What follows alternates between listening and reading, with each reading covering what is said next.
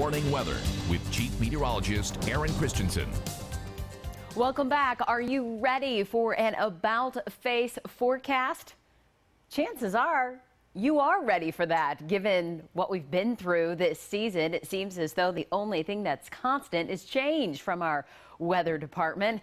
And that is going to be the case. I have a 7-day forecast that does another shift in the seasons coming up in just a bit. 54 degrees, clear skies at Tucson's airport. Wind is from the south-southeast at just 6 miles per hour. So overnight dipping down to 44 degrees for Tucson, 26 for Summer Haven. And our skies staying mostly clear. The clouds that were with us earlier have now lifted off, and we're seeing mostly clear conditions across southern Arizona with temperatures in the 40s.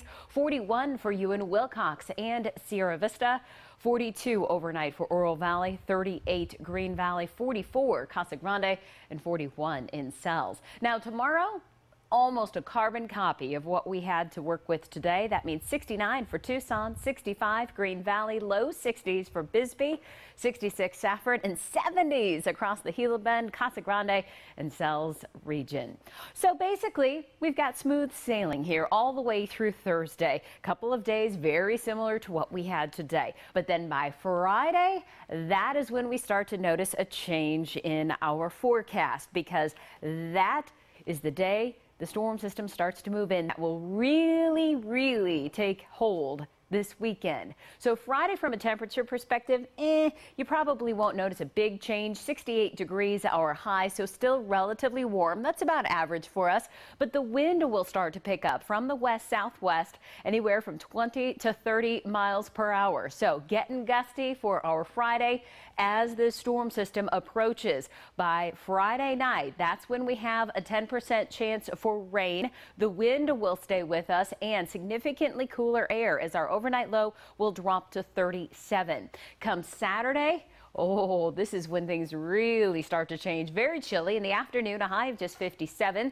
The wind still staying gusty, and the rain about a 10% chance. Come Saturday night will be near freezing across most of southern Arizona. This 33 degrees that we're forecasting now for Saturday night is for the Tucson airport. So you know that quite a few other spots are going to be even colder than that, sub-freezing in some cases.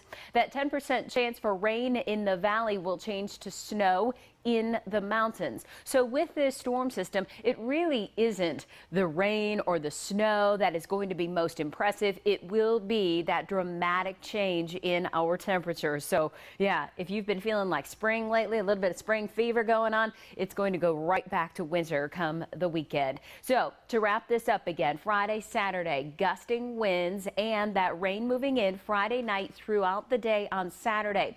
There's that big drop off in our temperatures from 68 Friday to a high of just 57 Saturday, 56 for your Sunday, and still holding on to mostly cloudy skies. Here's how the rest of the 7-day forecast looks. Near 70 degrees through Thursday with a mix of sun and clouds. 68 for us Friday with that rain moving in Friday night through Saturday, and overnight lows near freezing Saturday, Sunday, and Monday nights. 9 on your side at 10. We'll be right back.